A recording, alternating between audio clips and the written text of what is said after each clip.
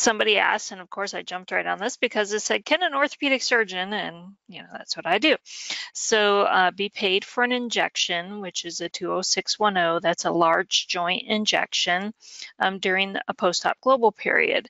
If it's the same body part, and then alternatively, what if it's a different body part? And they understand that pain management is inclusive with a global period. So how would it be handled? So we're going to start off a little bit with descriptions of a global period. So there's an excellent source there that is direct from Medicare. It's about a 10, 12 page booklet about global periods. And I actually go there quite often when people have a question, just to pull information out of there. Now, I know this is a Medicare guideline that I gave there. However, remember, Medicare kind of sets the standards for everybody else. We just did the one last week about consultations. Remember, Medicare stopped doing consultations in 2010, and now we're seeing just this year a couple more insurance carriers who are saying, yep, we're not doing consultations either. So they follow suit. May take them a while, but Medicare usually kind of sets the standard. So a global period means if you had a minor surgical procedure, an IND, some kind of abscess, some kind of debridement, that would be a 10-day global period, the day of and 10 days after. Where a major surgery, that's your hip replacements, knee replacements, a major procedure that is done on a patient, that is a 90-day global period. That's the day before surgery, the day of surgery, and 90 days after surgery. All that care that you're going to receive in regards to that surgical procedure and that diagnosis is going to be covered under that surgical procedure that was given. So there's no office visits, no certain procedures are covered underneath that global period. So a lot of things don't have a global period. Office visit, no global period.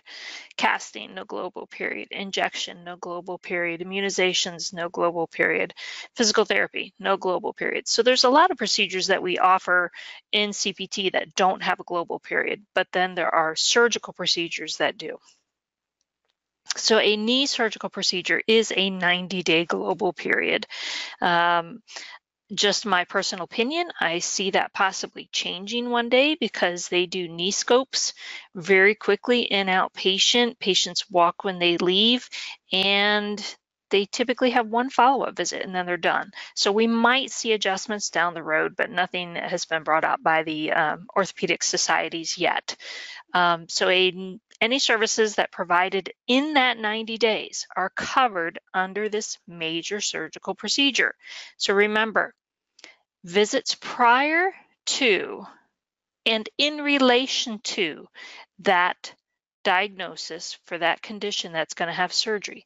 Once that decision for surgery has been made, those visits are inclusive. So that is difficult for a lot of providers to understand if JACO or some other organization requires them to do a pre-op history and physical office visit before surgery. Well, the decision for surgery has already been made. That's a technicality that Medicare uses, not other carriers, Medicare. But the rule is decision for surgery has already been made. So if you're going to do an H&P, it's regarding that surgery, and it should be included in your charge. The intraoperative procedure, anything that's standard as part of that procedure. If you're going to think of a manipulation of a fracture, you need to anesthetize that area, kind of numb the area prior. That injection of an anesthetic in the arm or in the leg or wherever is going to be part of that procedure. In order to manipulate a bone back in place, you need to kind of sedate the person or make the area kind of pain-free. So anything as part of that procedure will be included in the work or view of that procedure. Postoperative services by that surgeon, or technically anybody under that NPI or tax ID number, are including complications. if it doesn't result of them going back to the OR. If they come in because there's swelling or redness or infection or something like that at the site, well, that's part of that procedure that you did, unless you have to take them back to the OR, and then that's going to be something different. Post-op pain management, of course they're in pain. My mother-in-law has shoulder surgery, a shoulder replacement surgery. You're in pain afterwards, but they gave you a prescription possibly, or you're taking Motrin or Tylenol or whatever. But if you go back to the visit to the doctor and say, gosh, I'm in an awful lot of pain there, and they do something for it, that is part of the care, this part of the surgery that was given to you, part of the global period. Things like removing the stitches, removing staples, removing a dressing change, a cast, things like that, they usually count as included with those services, included in that major surgery. So an injection of the same knee post-surgery. Why did you inject that knee post-surgery? Was it for pain? They usually wouldn't inject that, but we have seen sometimes after surgery for knee patients in our office, they will inject the Synvisc into the area. So Synvisc is acting as that cushion in between the bone. So sometimes they do that as part of the procedure. So that injection is going to be part of the procedure. Is it staged? Did they say, come back and we're going to do the next part of this? You could bill it with a 58 modifier because it's staged, it's part of the procedures. Or is it a complication? So if you brought them back to the OR, then you're going to bill it with 78 modifier for whatever procedure it is that you perform. Typically not an injection. You don't go back to the OR for an injection. But if there's some reason why you could modify that knee, that same knee that was operated on. But what if you had a different body part, including the opposite knee? So remember, things go by diagnosis. So you'd have a 79 modifier because it's an unrelated procedure. So you can still bill the injection, but that procedure is unrelated to that surgery that they had. It's not part of that global period. I want to be paid separately for this service that I provided. Now remember, payments are based upon what we call the RVU, the relative value units. So part of RVU, there's three components of an RVU. Work, like the overhead, the administration, and malpractice. Those are all part of the RVU. So surgery, they get paid a lot because that's a lot of work. So the majority of that component is going into the actual surgery itself. And then a percentage of that fee is covering for anything that happens post-operatively. So in this case, it happened at another body part. We want to get paid that full amount for that because we had to do different work all over again. So you'd also want to make sure you use the lateral specific diagnosis code. If previously they had left knee surgery, your diagnosis will end with a 0.02 or 0.2 or a 2 for left, 1 for right. So if they're coming in now for the right, you're going to have a different diagnosis that's going to indicate right knee instead of the left knee.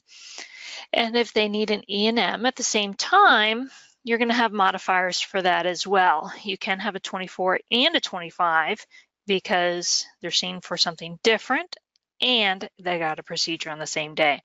So I came up with an example. So the patient had osteoarthritis in both knees, right? So the surgeon performs just surgery on the left knee. It's more severe. So they did surgery on the left. So during that post-operative period, they had surgery October 1st. They come in October 15th for their right side because the right knee's acting up. So depending upon that circumstance, the provider is going to submit a claim out to the carrier for an injection for that knee with the modifier saying it's something totally different. It's unrelated to the surgery. So that's going to be a 79. And then the J code for whatever medication they might inject. And then alternatively, if they had bilateral knee, same patient, osteoarthritis, bilateral knee, surgeon performs surgery on the left knee. So say they came in for something totally different now, and they said, okay, your medical decision-making process, let's give you an injection in that wrist to help that carpal tunnel swelling go down, or help it alleviate the pain. So in that case, we're going to do an injection with a modifier as well. So you can do injections during the post-op period. If you do them on the same site that surgery was performed on, you would definitely need a modifier if it is not part of the post-operative plan. If it's part of the post-operative plan, then we don't bill for the charge. But if they're coming for some other problem in a global period, then yes, you can bill for that, and there are modifiers to adjust for those charges as well. So there's a little bit more information down a little bit more on that answer sheet there. So that if we had a visit for something else, then you would have multiple modifiers to describe that scenario. Do you need more medical certification and business training? Learn more at www.cco.us.